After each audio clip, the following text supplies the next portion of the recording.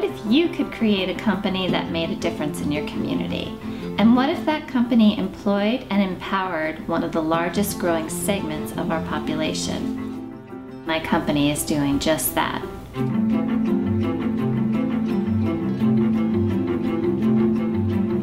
Hi, I'm Sarah Oliver. I have a company based in Mill Valley, California.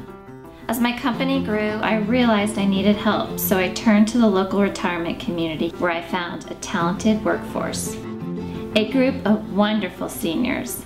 I started by hiring 7 knitters between the ages of 78 and 96. It was one of the best decisions I've ever made.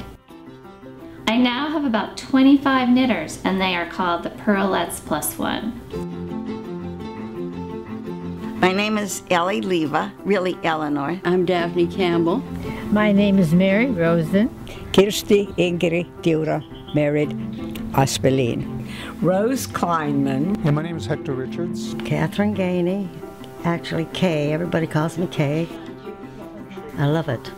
I love her and I love the knitting. To be involved in a company at 83 and a half is more like having your wish come true in the whole process of watching this little company grow in the classical way is very exciting to me.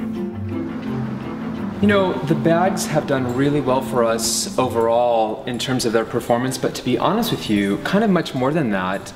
We just love the idea of the story of what they mean, kind of the whole feeling behind them. The fact that the ladies knit it, Sarah picks it up, she pays them. All of that is so key to the finished felted wool product.